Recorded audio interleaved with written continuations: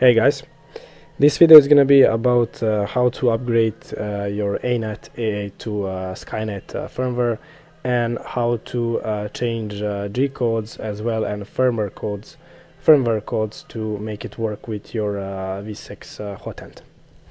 First thing, you have to download the file that I'm gonna put in video description, and that's gonna be Skynet firmware with all these files inside.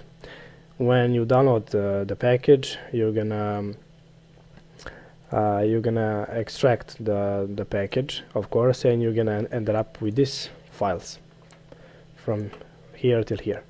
The next thing you have to do is you have to extract these files, this folder, as well as this folder, Skynet, if you don't have your Cora already. So click here, extract the files, save whatever you want to save.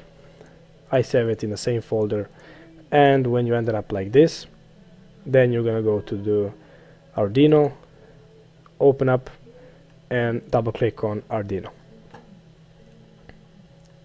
So run it. You're gonna get this window. Then we have to browse where our Skynet software is. So you get file, open, you browse to the Skynet folder, next find Skynet file, Skynet 3D version 1.1 alpha. Click on open. You can maximize this window. Next thing, we have to change, not too much, just a little bit. First thing, we need to make this working with your printer. Now you have to start your printer, put the USB cable into the computer,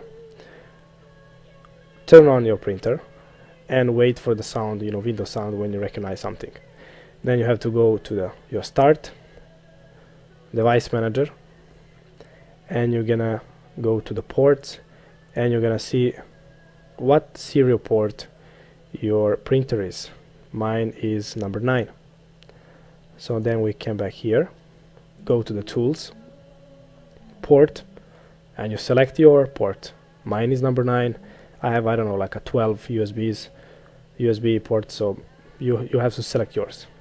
Then you go to the board and you select Anet version 1. Then you go to the programmer and you select this second one, and then double check it. Everything should be nice. So port, programmer, and this is it.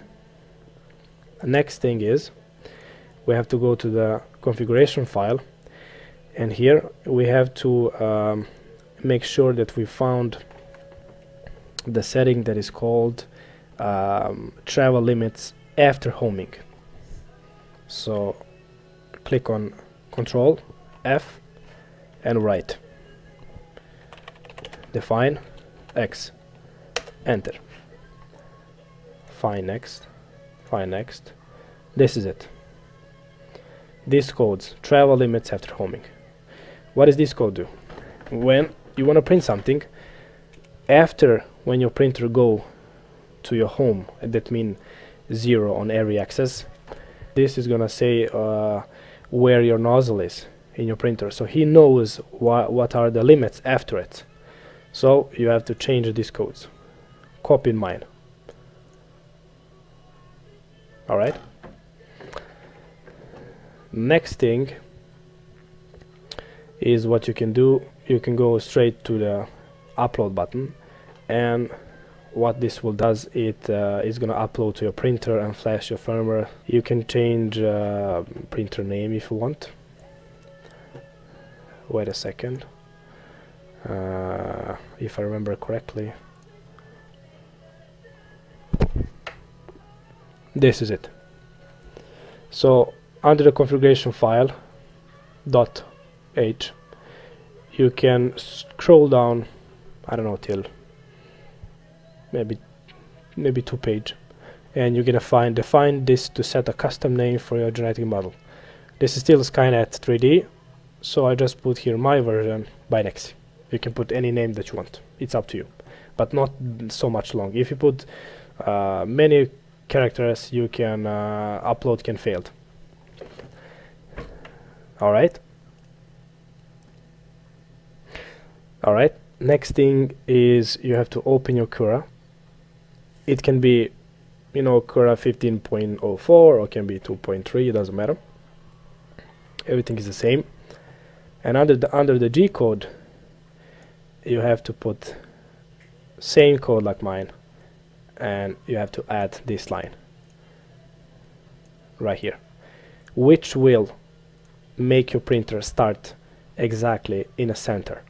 If you don't put this code, your printer will be not aligned perfectly, and it can print, you know, more left or exactly in the middle of the hotbed. So this is a code that I measure myself, and for me this is like in 1 millimeter perfect.